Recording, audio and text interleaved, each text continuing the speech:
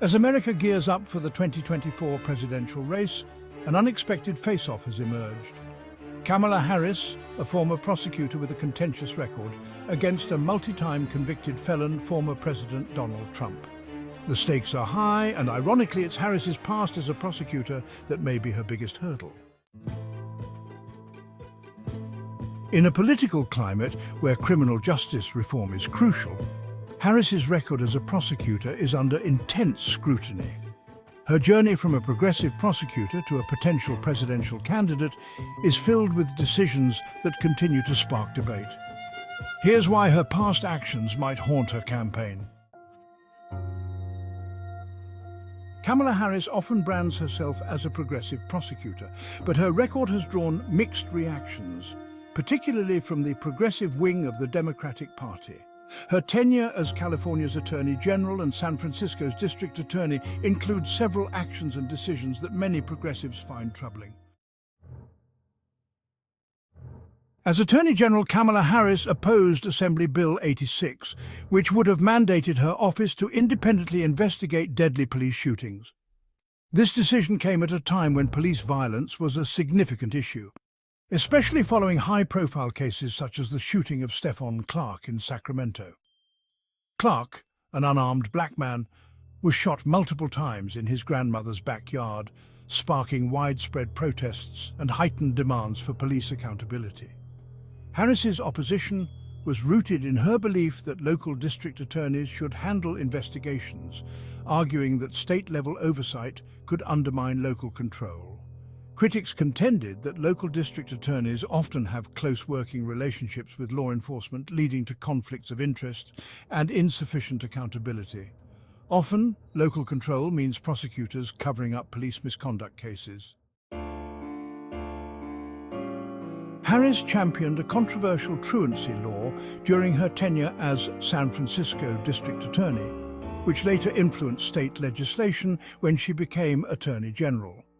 The law, introduced in 2010, aimed to combat chronic absenteeism in schools by imposing penalties on parents of truant children, including the imposition of jail sentences.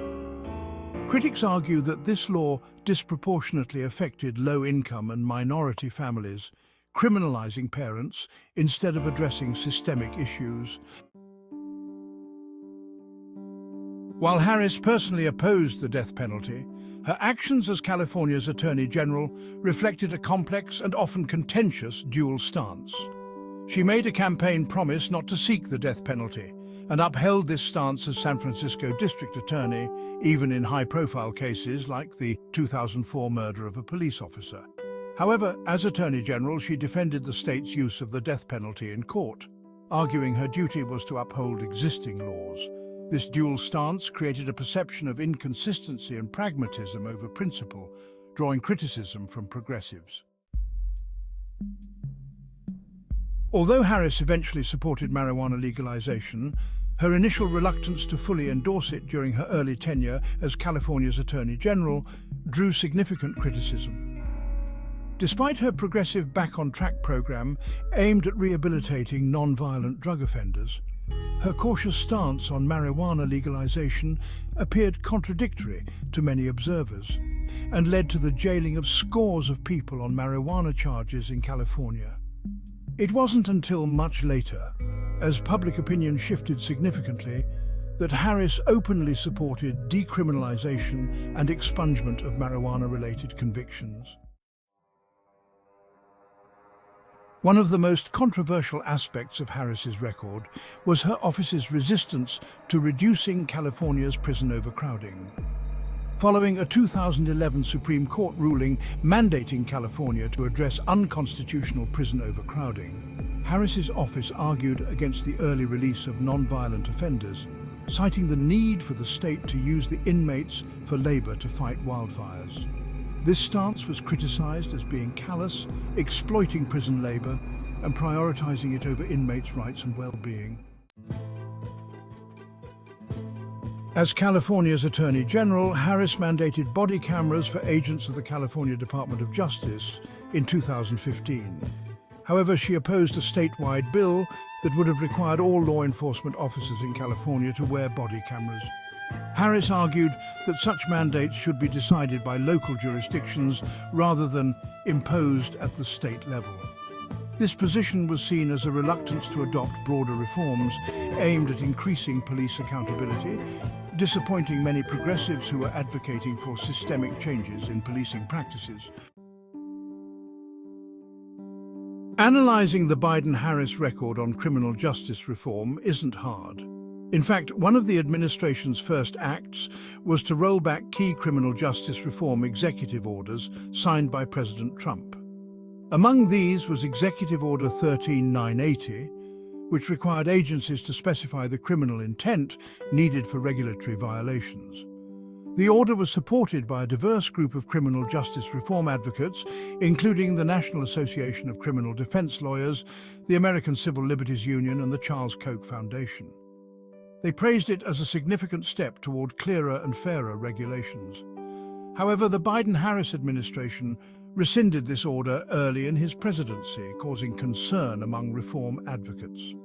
Critics argue that this move, part of a broader effort to reverse Trump-era policies, disregarded important reforms that had bipartisan backing.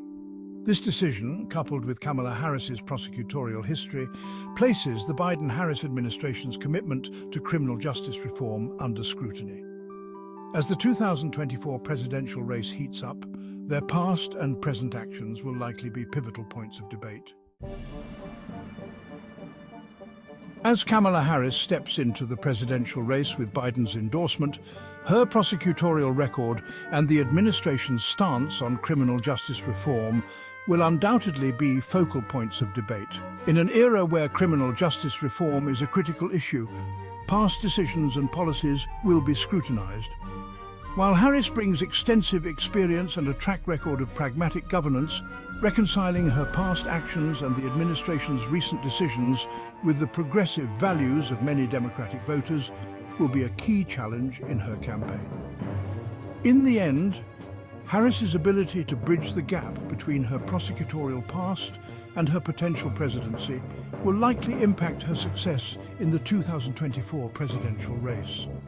To stay up to date on the latest about the drama that has become the 2024 United States elections, subscribe to Breaking Through News on the Newsbreak app or at breakingthrough.com.